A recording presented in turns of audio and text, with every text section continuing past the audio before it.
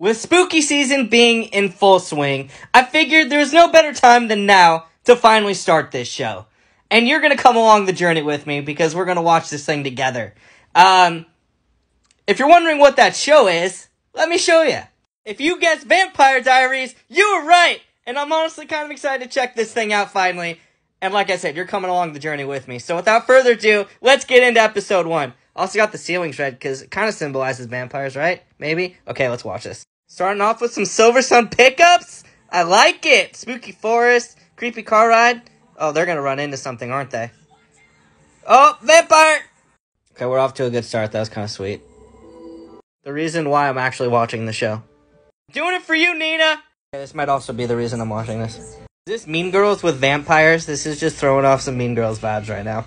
Guy puts on one leather jacket and everybody falls in love. Guess I know what I'm getting for the holidays. Also, does he really look like a high schooler? Can we talk about that for a second? I get why this is called Vampire Diaries now. So are the vampires the fog? I feel like there's something there. Or this crow is the vampire. Maybe. He's got a little journal too. Everybody's got a diary. I've totally heard this song before. It's Stranger Things! Cat Graham being a witch is literally all I needed in this life.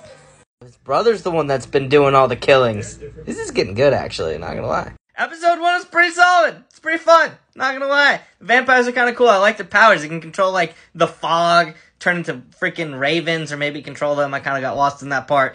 But the Damon and Stefan got the brotherly feud here. So, let's see how this all plays out, shall we? See you tomorrow for episode 2.